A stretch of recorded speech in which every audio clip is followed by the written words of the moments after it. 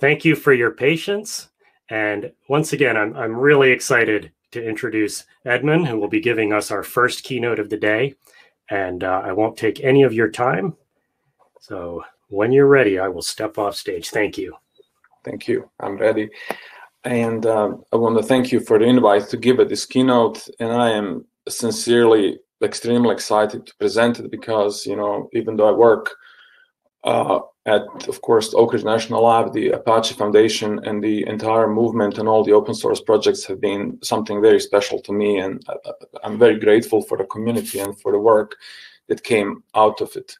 So my talk is going to be about the role of specifically Apache Parquet and Apache Spark and the role that they played in our project in frequently mission-critical tasks, or at least the life-impacting tasks. So it's a real important stuff. And so I want to share a couple of case studies and certainly how did we get to the point of using those projects, using those libraries on the project. So a quick outline what I'm going to tell you about, and that is a background on a little bit about who am I, but more importantly, what is Oak Ridge National Lab, which has given really a great a few sentences intro. I'm going to expand on it a little bit because, you know, there's this dichotomy of high-performance computing shop and use of non-necessarily HPC traditional libraries.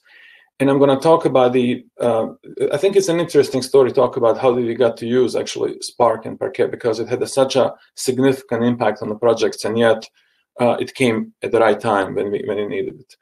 And I'm going to connect it to what I call, at least in some of the papers I wrote, magic triangle of analytics, because that ultimately combination of right open source tools and algorithms resulted in some a serious advancements on our projects. When I say our project, these are usually nationally significant projects. I'm going to touch on that and what were our experiences through a particular case study.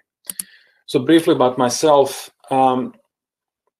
just briefly, I work at Oak Ridge National Lab as a scientist. I'm also connected to academia, where I teach as a joint faculty professor of computer science at the University of Tennessee.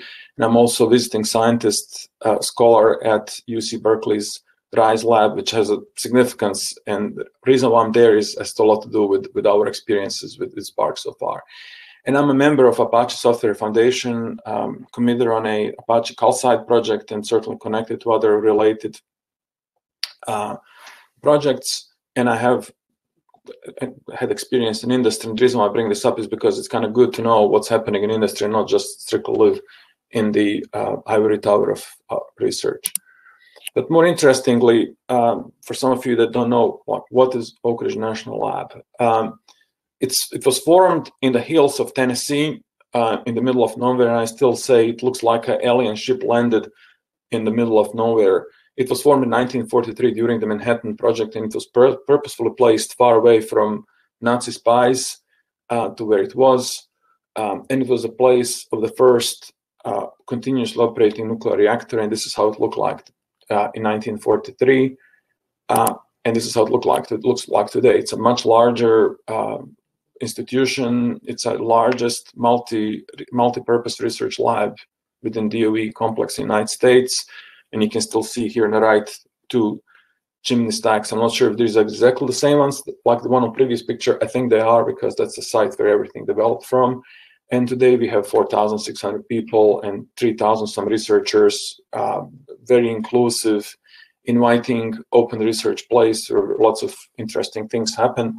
But in terms of where I come from and what perhaps matters to the subject of computing is that many know ORNL by its high-performance computing prowess. So, you know, Department of Energy is the American custodian of computing excellence and runs the largest high-performance computing systems in the United States, and usually it's in the world, and then these rankings change.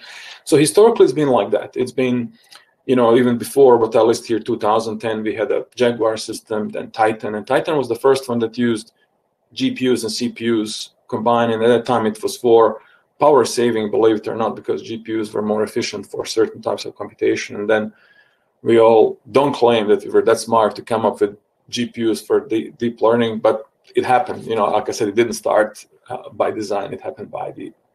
And anyway, so Summit is our current system. It's very large. It has a 20-some thousand GPUs. It was the fastest supercomputer in the world up until 2 months ago, and then it got succeeded by a Japanese system, and that's how these things work. And we are right now in a process of developing, deploying Frontier, which is going to be the exascale system that has a tremendous parallelization, billion way parallelism, and it's going to be as far as I know, the first exascale system, operating exascale system.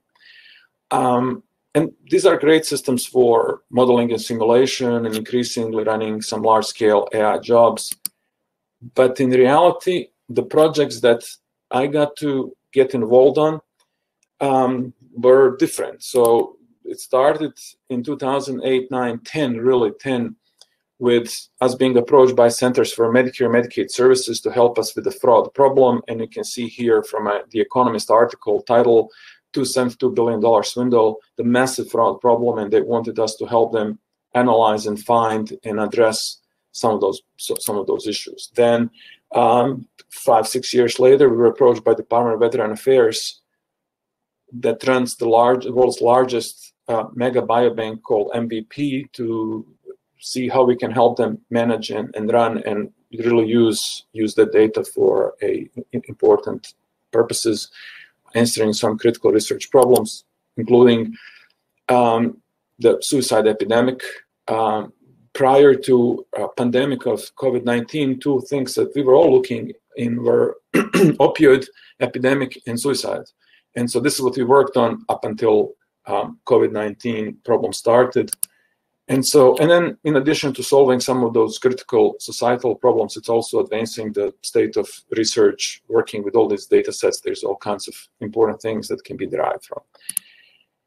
So historically, the problems that, so the point of previous slides is really to say that even though we had those high performance computing systems, at that time we had a Titan, and it could solve problems that nobody else on the planet could, the issue with those kinds of systems was that they were not optimized for solving problems that our partner agencies brought to us to solve, and these were critical national or global problems. And in terms of what were the typical problems that we had to solve, at least from my point of view and what my expertise was and the expertise of my team was, or us, when I say my team, it's really a team, call it peers. Typically, these agencies would bring data and they would need answers either faster or to answer questions better, or they knew there was something in it that just didn't know. I mean, typical kind of archetypical, really a data science problem. The data was usually or always is tabular. It's either comes out of a relational database or it's flat files that can be converted to some kind of columnar format, but it's unlinked and it's at the very large volumes. You know, this is not a Facebook and Twitter volumes that you have, you know, billions of tweets or clicks or something, but this is what I have here, an informational, very dense data. I mean, these are, for instance, a Medicare claim where every field matters. Correlation between the age and gender and some other demographic is critically important, for instance, for conducting breast cancer, prostate cancer studies. And then you have thousands of fields like that. So it's a very informational dense. There's no much noise in this data. It's all very, very useful. It's just how do you use it? And that's really what I call the material for discovery. We needed to this is called like a muddy pond. A parable is that you know, you have all this, like in classical biology, microscope was invented. You have to discover something. You know that there's something in that muddy water. You just don't know what all organisms are there. And in words of some of our partner agency leads, you know, they call themselves data rich and knowledge poor, and they needed help. And they needed help in discovering that knowledge, and they needed help in some instances like case studies, solving some critical problems. The reality that we had in 2010 that we started from was that we had two choices, and we really experimented with both. One was Hadoop. We were all very excited. We were very early adopters of Hadoop, and specifically Hive, because given the nature of the data and type of analysis they had to do, or go with some massively parallel processing database. There were many commercial offerings, and they come in cabinets, and they cost millions of dollars. And the issue with going with MPP, commercial MPP, is that it's very much like a mainframe. You get locked in, especially once you put your data in. You get locked in and pay lots of money, and you're on it for a long, long time.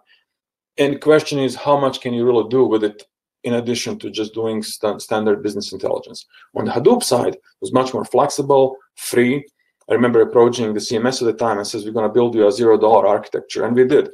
But the thing with Hadoop at that time was, and it still to some degree holds, it was engineering intensive, a little messy, slow. Queries would run for days, and yes, we would get answers that nobody else could, but it took some time. And so there was always an unsatisfying feel, like, I wish there's something better. And we were like hawks watching the publications and interacting with the peers in the community. And really two things that at least flashed in front of my eyes very encouragingly were a work that came out of AmpLab. Spark, I remember just sitting and watching their web pages and trying to follow what's going on with them. And Spark was announced. There's Matej Zahari and others, Dr. Stoika students, started publishing their work and presenting. And we've seen these figures, comparison between Spark and Hadoop and how much faster it is, and made total sense to us because, almost like wish we were the ones writing it, just because we felt that was the right thing to do. And then at the same time, Google Dremel paper came out. And then afterwards, Julian Ladem from, of course, Apache Parquet started Parquet open source rewrite of Dremel, and I learned through actually looking at Apache Impala, because that was an MPP that was open source. That's how I looked for it. Like, is there any open source MPP rather than paying millions of dollars? And so those two things really looked very, very promising. I remember how impressed I was specifically with the Dremel paper and approach that AmpLab, which is now Rise Lab at Berkeley, started. That's why I'm affiliated now, because I really, really was so grateful and impressed by what AmpLab did for the community. So our early work was, we took Spark and put it on a HPC system, implemented it. This is on the left through the PBS, put it on a classical HPC scheduler and queuing system, and ran it on a large memory system. And we've seen, like you see here in the bottom, consistent high performance in the large memory. We've seen that Spark is kind of memory, has affinity for lots of memory, but it performs really well, and you can run it on the HPC platform. And then two, working with this industry role and with industry colleagues, we also used Apache Parquet through Apache Drill to, for instance, solve the problem, in healthcare, you have the problem of this Byzantine EHR, electronic health records system, where each one have a different format. They're all ultimately structured data, but they put it in different repositories, different layouts. And we experimented how to pull all of that, and rather than doing some complicated, real-time integration, we would collapse it all into Parquet, put a drill on top, and be able to query and still do these conversions very quickly and make it available. And so that's where Drill and Parquet were just amazing, and I couldn't believe the numbers. I remember I was running on command line some conversions from CSV or relational to Parquet and ran queries, and I really thought I'm doing something wrong, because one is running 40 seconds, another one is running 0 point some. And so to make sure that I'm not completely crazy, colleagues and myself really did an experiment. And so we tested how much Parquet compresses the data, how much Parquet speeds up. In this case, it was really ORC and Parquet. So ORC is another optimized raw columnar format, also through Apache, through Phoenix, I believe, and Hive using it. We did a formal experiment, published this paper to show the improvements, and as you can see here, it's an orders of magnitude difference. And I'm still amazed, and we're still reaping benefits. And so the second half of this short keynote is going to be a little bit about what are these benefits. But overall, and at that time I had a both research and industry role.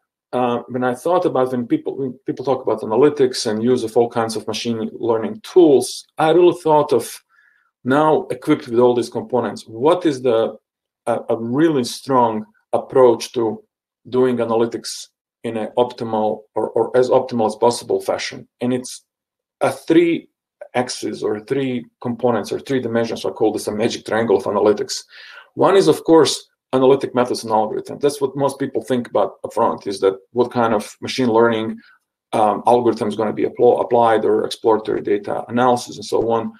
2 is really parallel and distributed platforms. That's another critical component, and that is being able to scale up and wide and parallelize processing. And then 3, and this is the most overlooked one, is data placement format. This is, for me, most revealing one, and that's the role that Parquet played, and Spark is using it. How to store data in a way that it's fast to read, fast to scan, fast to compute against. And in case of our experiences, you know, in this case, Spark was giving us, through its directed acyclic graph or DAG-based computation, a opportunity to experiment with various different improvements to the algorithms, and of course use the data science and AI ML libraries that we can do either through Spark or outside, but it gives us that platform. 2, we use Spark as a parallel distributed platform, and this is in addition to MPI that we do an OpenMP anyway through HPC world. And then now we are also looking into Dask, but that's really as a general purpose starting point, Spark was great. And then finally, data placement formats, and this is where Parquet and Arrow, as I said earlier, really shown and have given us. So all 3 together, I kind of felt that once we put analysis in the context, or we improve in all 3 areas, that something important could happen.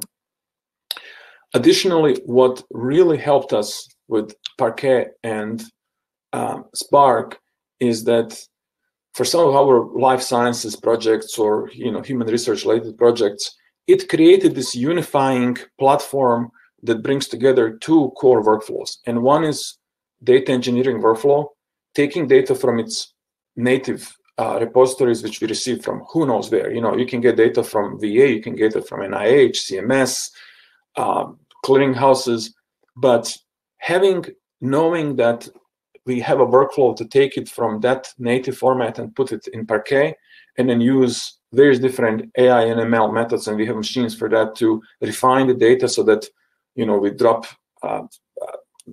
or optimize the data structures. And then then prepare it for data science. And then the second workflow is really what I call data science workflow, and that is, now that we put this data, make data available to both HPC, classical HPC, or big data platforms, we enable data scientists to use R, Python, Scala, Java, whatever they wish to do, and all in open source. This was a big thing because many of these organizations were so locked onto very expensive commercial software. In our case, we gave them everything they needed through really an open source and Apache specifically tool sets, and gave them freedom to do it either HPC way or big data way. And big data in this case was really Spark and HDFS backend. Over time, we have evolved over HDFS, but it was a great, inexpensive starting point.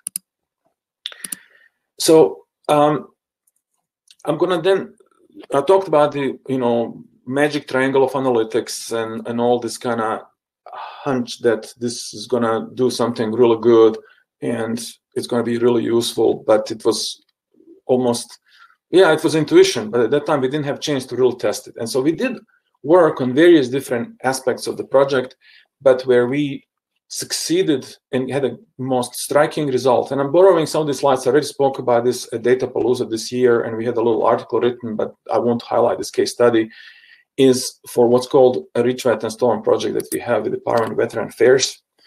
I'll just give you a quick background again. Suicide is an epidemic problem, specifically among the veteran population in the US. 20 veterans on average commit suicide a day.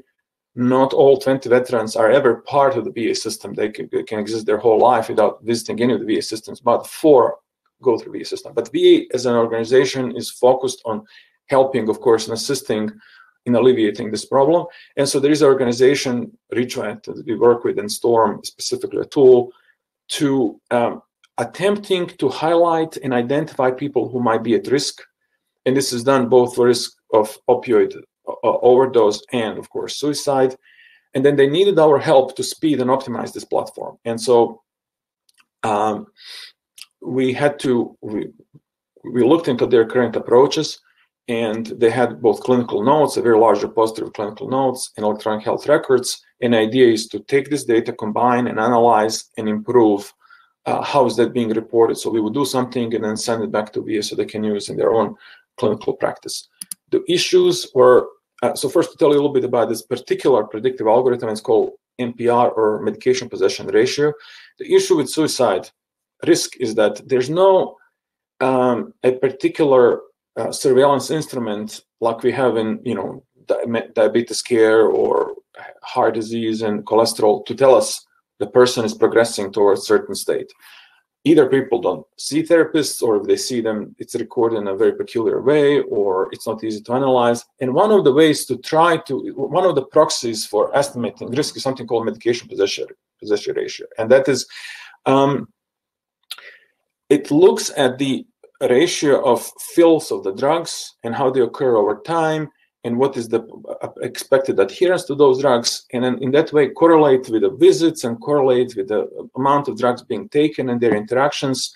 And so this is, MPR is being calculated daily, and it's used as one of the components of the whole dashboard. So there's lots of factors that indicate the risk of suicide, but MPR is one of those that can be calculated daily, and it's the closest to something that can be monitored.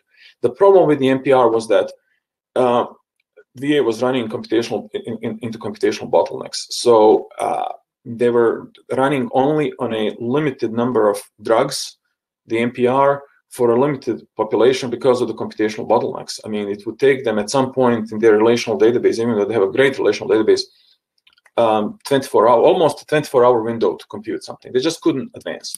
So they approached us for help. And so we had a copy of their warehouse, and our approach for this was to pull data. I mean, we experimented, we want to experiment with MPI, C++.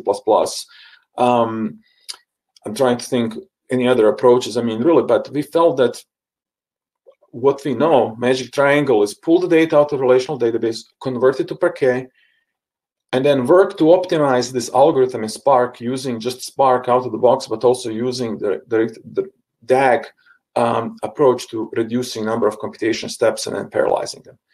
So we did that.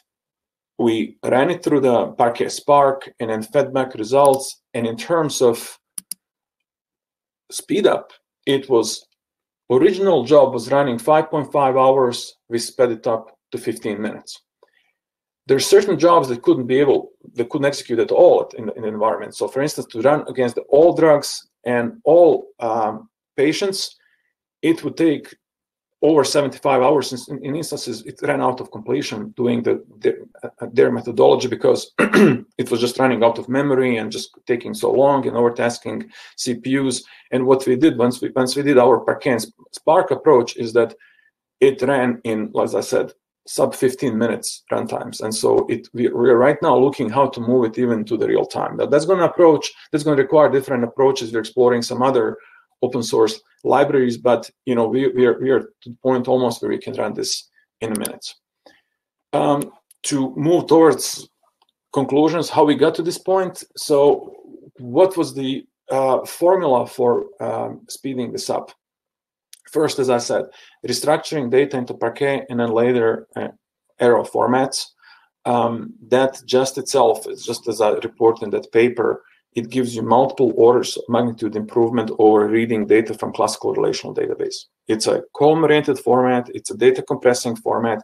It's very clever how it does these basic statistical aggregate functions, sums and mins and counts using these sketch data structures. So just using Parquet out of box, you get a speed up. 2, with Spark and using larger memory machines. Now, these are not 10 terabyte memory machines. These were, I don't know, 500 gig, maybe a terabyte at most, but even smaller than that. Just moving some of that computing, because what you get with Parquet and Arrow, you get a very compact data set. So moving that in memory, you are preserving memory and all the computation is happening there. There's another level of performance improvement. And then using efficient data structures and directed acyclic graph, because for MPR, there's lots of recomputations, there's lots of redundant computations that happen because you have to keep going for every patient, you have to do certain things. Restructuring computation using either what Spark gives you out of box with DAG and doing our own algorithmic work, we were able to drastically reduce number of recomputations and compute daily only what's new. And the wonderful thing again is that many of that was just done so easily with Spark and then being able to innovate on top of it. And so Judging on this experience, really, as I said, this is a very stark example of how this works. And, you know, it doesn't require 100 PhDs working on this problem. Yeah, we had 3 PhDs working on the problem, but, you know, we work with a great team from VA just by using this. In 2010, when I tell you about Hadoop versus MPP, that we did this in MPP, it would have required probably a $15 million appliance. And I'm not even sure we'd be able to do everything we're able to do with Spark on a commodity hardware and Parquet. So Spark and Parquet have been our Swiss knife solutions for lots of different things. I presented this particular Stark use case, but there are many, many others where we do it daily, as I said. I mean, really. And so, for instance, where we're extending is converting unstructured data like a medical notes, extracting either, for instance, developing, creating word embeddings or extracting particular terms of interest. And then once we extract them, put them in a Parquet and then reduce the storage, and we get, again, all those great benefits. The things we're exploring, which are very obvious, and that is using Arrow, which is in-memory optimized, and then also using memory-mapped file systems like Galaxy and others that, you know, give us that I/O high performance. We have also moved in terms of data management. This is something to just to be aware, to know. Spark and Parquet can be also a little loose in terms of data management because you have to manage those. I mean, Parquet, as some of you know, it's a folder that has files in it, which are chunks. And as you keep doing this over time, it becomes a little bit more complicated to manage all those files, especially updates. So we are right now using Delta Lake, which is another, it's not Apache project, but it's open source project coming from Databricks. And this is early phase of evaluation. So far, so good. I don't have anything special to report, but it's going well.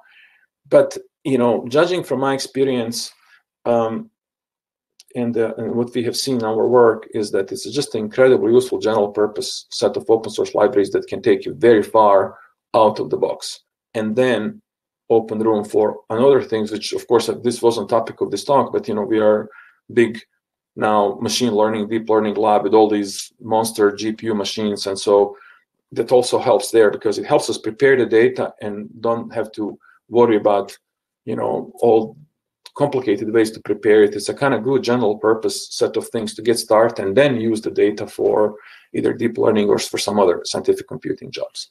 So overall, great experience, very thankful. As I said, I got myself affiliated and I got to know Ion Stoica now very well, and we work very closely, very grateful to the vision that came out of originally AMP Lab and now RISE Lab, and certainly grateful to the Apache community for creating an ecosystem where people can innovate and provide things like this that support life critical mission in an entirely open source setting.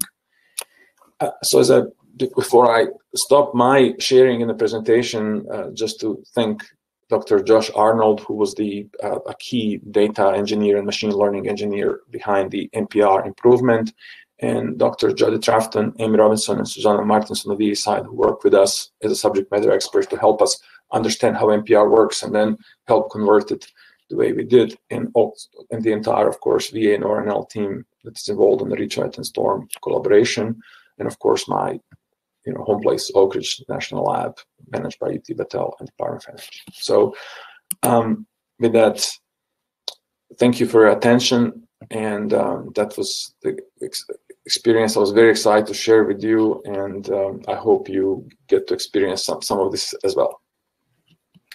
Thank you so much for sharing with us. One of the things that was exciting while watching you, in addition to the cool stuff that you're working on, when you work on Apache software, you're literally changing the world. You are making life better for people in the world. And it's so inspiring. Thank you for sharing your time with us.